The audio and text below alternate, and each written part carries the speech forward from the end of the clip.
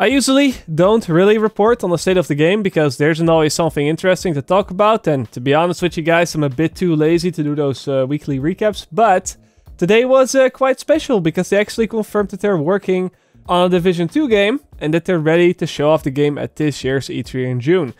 Just take a quick listen for yourself. So I'm thrilled on behalf of the team at Massive and the teams that are working on the Division worldwide to exclusively announce to our community first that we're working on the sequel to the Division 2. So yeah, this is actually some pretty surprising news. I definitely was not expecting them to announce it this soon.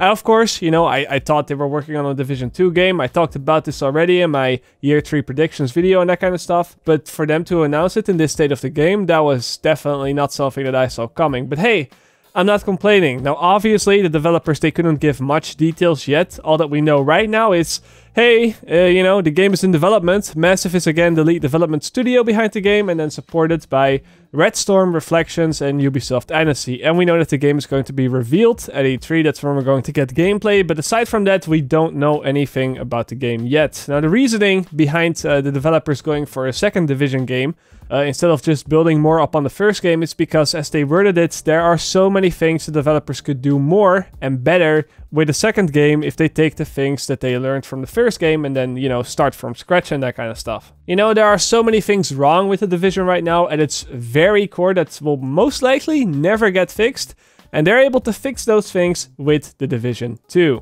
It's probably also a better financial decision to release another game. You know, a lot of people are going to buy that. It's going to give them more money than just a couple of DLC updates. So, you know, you can't really blame them there, although they didn't say that themselves, but I think that goes without saying. So yeah, excitement aside, I bet you've got a whole bunch of questions right now, like, when is the Division 2 going to come out, and what does this mean for Division 1? Is that game dead now? And although, you know, I don't have all the answers, the developers actually gave some information on some of those things during the state of the game. So I want to go over that, and after that I also want to speculate a bit on what I think is going to happen. So yeah, first up, let's start off with Division 1. Is that game dead now? Nah, not really. I mean, the game is actually going to receive a few more updates that might bring people back to the game, although, as I expected, it will not be anything too significant. Nothing as big as patch 1.8 was. So far, the developers have confirmed 2 updates, an April update and a June update, and I think that that's pretty much going to be all that the Division 1 is going to receive.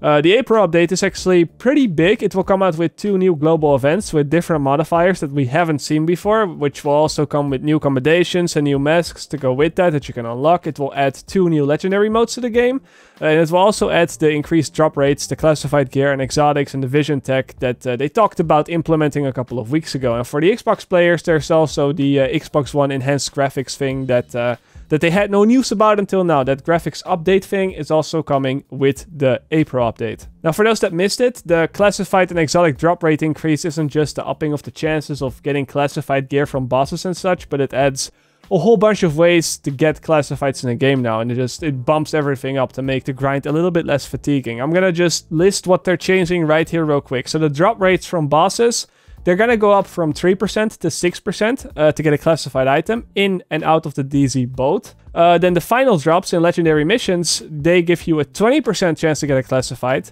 The Season Pass supply drops, only the Season Pass supply drops and not the normal supply drops in the Dark Zone, those actually have a 10% chance to give you a classified item as well and give you 100 Division tech.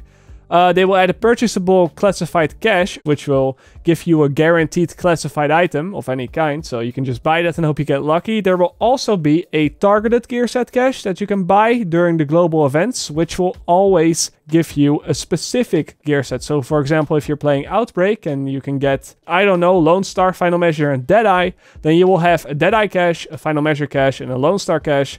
And if you buy that, it will 100% drop a Final Measure item, a Deadeye item, or a Lone Star item. You will also get some Division tech for completing daily and weekly assignments now. You get 25 div tech for completing a daily and then 100 div tech for completing a weekly.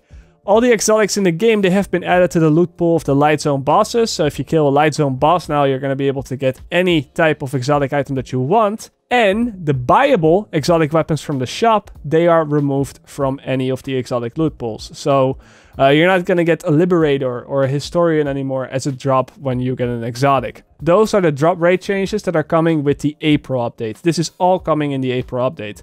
Now, overall, I think these changes and additions are pretty good. You know, I've seen some outrage of people saying, you know, I farm my gears for hours during the global event. Why make it easier for others to get that gear now? But I don't really agree with that. I mean, the players that grind during the global events, they've had the reward in the way where they got the classified items before anyone else.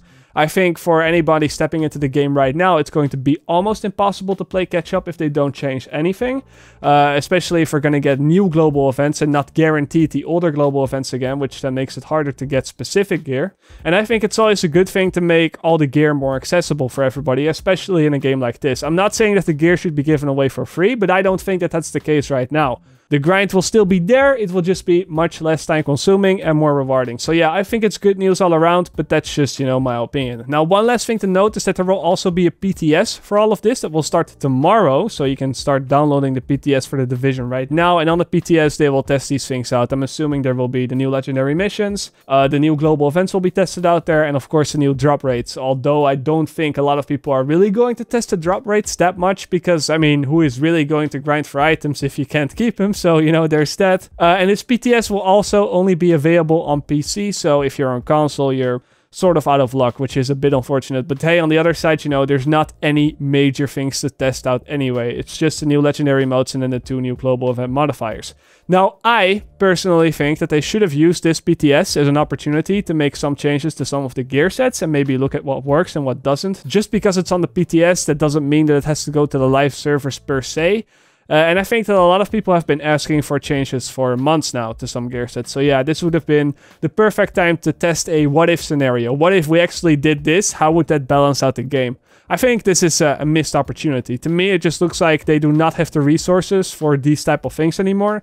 It very much already looks like 98% of their people are already working on the Division 2. And maybe I'm calling this too soon, but I think that if the developers had any plans of changing any of the gear sets, it would have been right here with this opportunity. So I think we can stop talking about gear sets right now because I don't think anything is going to happen to them anymore. Maybe in June, you know, we'll see a few changes. But yeah, talking about the June update, this is also much smaller. It's not as big as the April update. It will only add 2 more legendary missions in addition to the 2 that we already had. And we're gonna get a new feature called Shields, which is basically achievements or accommodations, things you can complete, things you can do in the game. But instead of giving you rewards, accommodation score, or a new vanity item for the Division 1, they're going to give you rewards for the Division 2. Now, of course, they did not mention any specifics, but I'm probably thinking about, you know, just cosmetic items, special patches, etc., for long-time players. It doesn't really matter, though, that they didn't confirm anything, because the fact that they're doing this is a very big thing on its own. This tells me more and more that Division 2 is not that far away anymore. You have to keep in mind that in June, we of course also have E3. This is around the time when they're gonna reveal the Division 2 and when the marketing for this game is really going to start.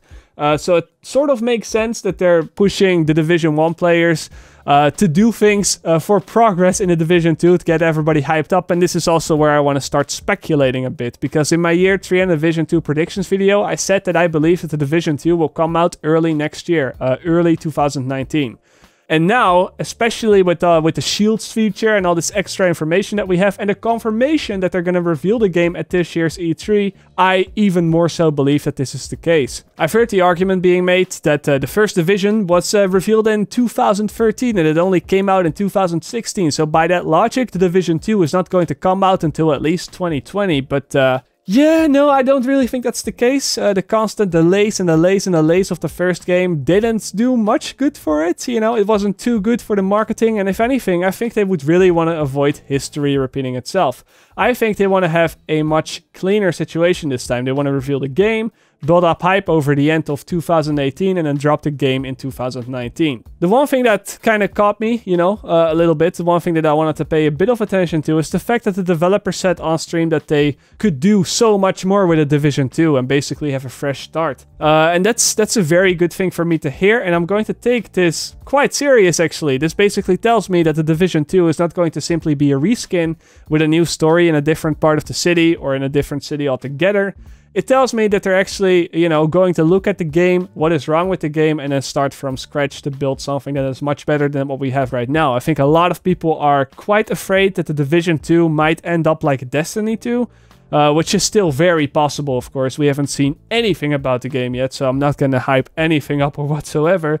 But this one line, it at least tells me that they are aware of the possible pitfalls, they are aware of the situations, and it gives me some hope that we're not going to get a straight-up copycat. Either way, though, hearing about a sequel is good news for me. I wanted this to happen more than I would want them to build up on the first game, for pretty much the same reasons. You know, the lag, the netcode, the hackers, you know, the many things that are just wrong with this game.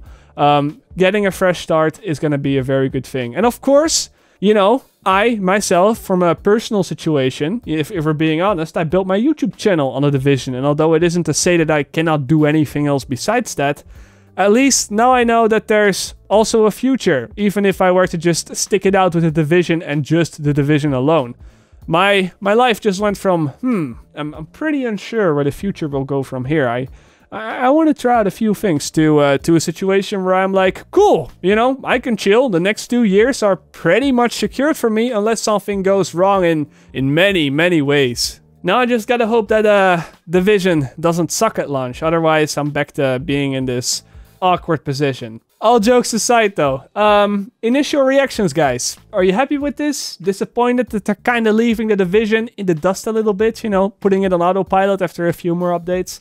Are you excited that Division 2 is probably less than a year away? And most importantly, what do you want from this game? And don't say fix the lag or the netcode. That's so easy. That is a must-have before we even start this conversation. So yeah, if that's still fucked with the sequel, then shit's fucked. But we'll see. Let me know what you guys are thinking. As always, I will see you guys later. Or, like they say in the Netherlands, zie je later.